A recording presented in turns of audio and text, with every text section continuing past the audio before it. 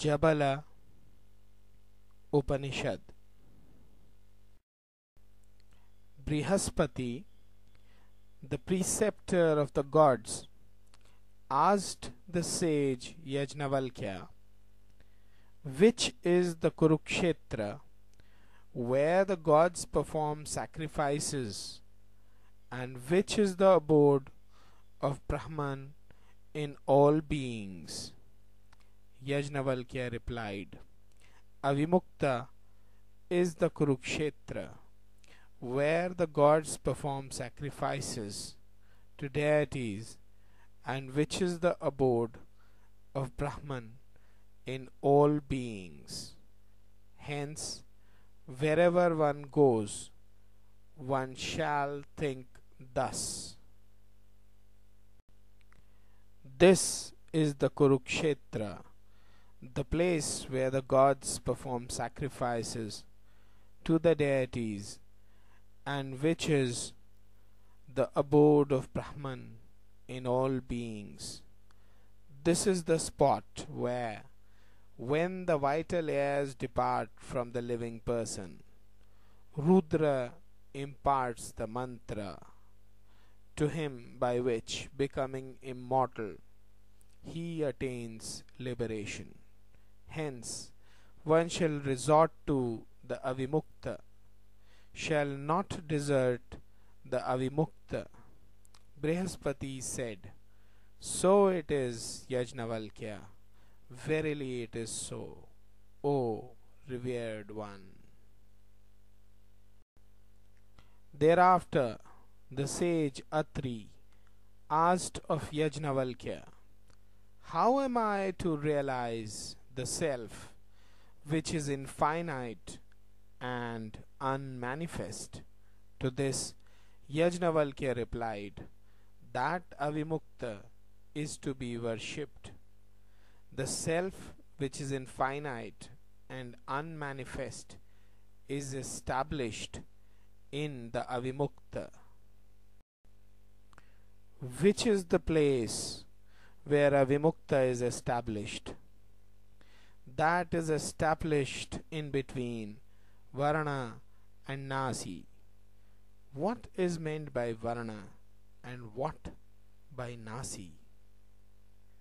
The Varna is so called as it wards off all the faults committed by the organs of perception and action.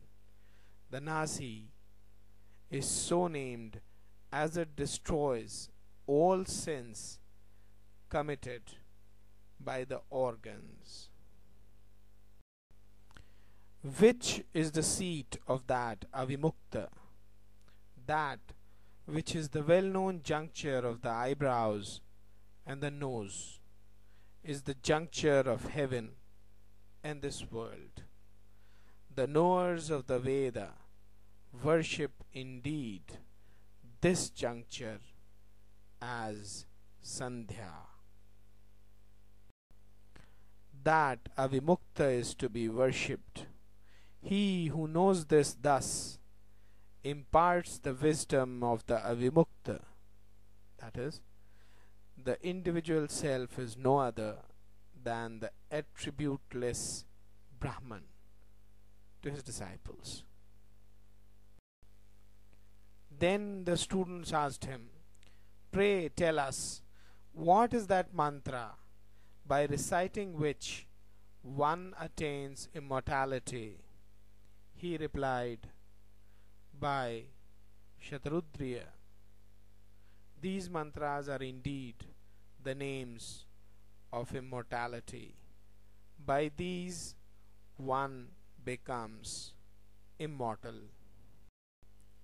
Then Janaka, the king of the Videhas, approached Yajnavalkya and requested him, Revered sir, expound to me the tenets of renunciation. He then replied, After completing the period of disciplined studentship, that is, the brahmcharya, one may become a householder. After being a householder, he may become a forest dweller. that is, become a vanaprastha. Having become a vanaprastha, he may renounce the world and thus become a mendicant monk, or alternately, he may embrace renunciation from brahmcharya itself, or from the stage of a householder, or from the forest life of a vanaprastha. It can also be that a person may renounce worldly life that very day on which distaste for it dawns upon him, whether he is one not observing the vows before the stage of renunciation, or observe them, whether he has undergone the prescribed ablution on completing the disciplined studentship or not, whether he is one who has discontinued maintaining the sacred fire at the death of his wife, or is one who does not maintain the sacred fire. Some prescribe the sacrifice called Prajapatya, but though thus laid down, he may not do so. He shall only perform the sacrifice in which Agni is the deity, for Agni is the vital breath. Thereby he does strengthen the vital breath. He shall then perform the sacrifice.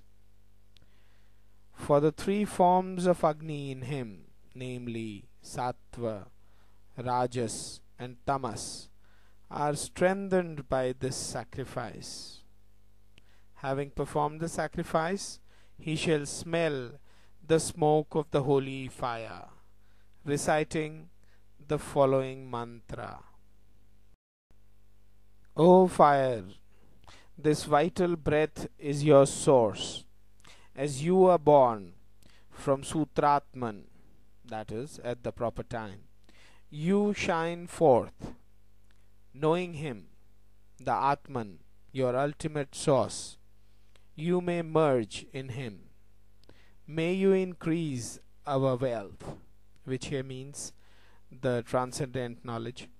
Verily, this is the source of fire, namely the vital air. So what is said by this mantra is, may you go unto your source. Swaha. Having procured the holy fire from the village, he shall smell as described previously. If he is unable to procure the holy fire, he shall offer the oblations in water, for water is verily all the gods, reciting, I offer the oblation to all the gods. Swaha. He shall tender the oblation, and picking up a small portion of the offered oblation, which is mixed with ghee, he shall eat it, as this is beneficial. The mantra of liberation, that is Om, is the essence of the three Vedas. This he shall realize. It is Brahman, and it is to be worshipped. Indeed, so it is, O revered Yajnavalkya, said Janaka. Then the sage Atri asked Yajnavalkya, may I ask you, Yajnavalkya, how is one without the sacred thread a brahmana? Yajnavalkya replied, the conviction that I am the self alone is his sacred thread. He shall then sip water. This is the method enjoined on those who renounce worldly life. In the case of Kshatriyas and others not entitled to renunciation, they may seek liberation in the path of the brave who court death in the battlefield, or fast unto death as a discipline, or enter into water to rise no more, or enter fire to be burnt to ashes, or undertake the great journey in which they collapse by exhaustion. When, in the case of those entitled to renunciation, the mendicant monk wearing coloured garment with shaved head, accepting nothing except food for bare sustenance, being pure, injuring none in thought, word, or deed, austerely living on alms, become fit for realizing Brahman. If sorely afflicted by disease, etc., they may renounce the world by mental resolve or by spoken words, uttering mantras. This way of renunciation has been prescribed by Brahma. The ascetic following this path realizes Brahman. Thus indeed it is, O revered Yajnavalkya, appreciated Janaka. There are sages called Paramhansas, as in the days of yore. The sages Samvartaka, Aruni, Shwetaketu, Durvasa, Ribu, Nidagha, Jadabharata, Dattatreya, Raivataka, and others wearing no distinguishing marks, with conduct beyond the ken of worldly people, and who behaved as though bereft of their senses, though perfectly sane. Discarding all these, namely the threefold staff, the water pot, the sling, the bowl, the cloth for purifying water, tuft of hair, and sacred thread in water, by reciting Bhu Swaha, the Paramhansa shall seek the Atman.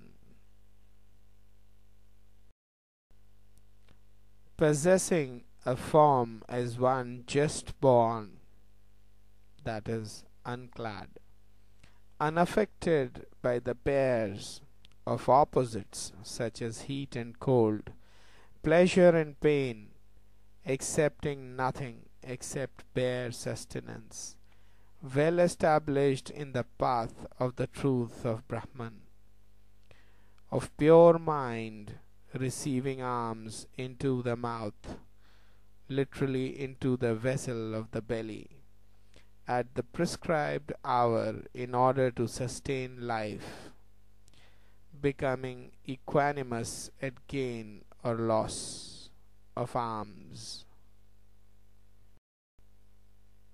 sheltering himself without an abode of his own in an unoccupied house, a temple, a clump of tall grass, or a heap of straw, an anthill, the shade of a tree, a potter's hut, a cottage where sacred fire is kept, sandy bank of a river, a mountain thicket or cavity, a hollow in a tree, the vicinity of a waterfall, or a piece of clean ground, making no efforts in any kind of gainful activity,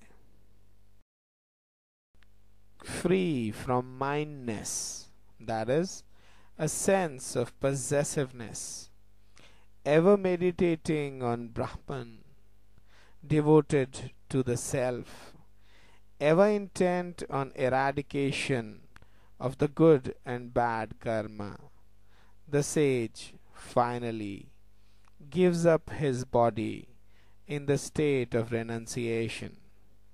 Such a sage is indeed a Paramhamsa.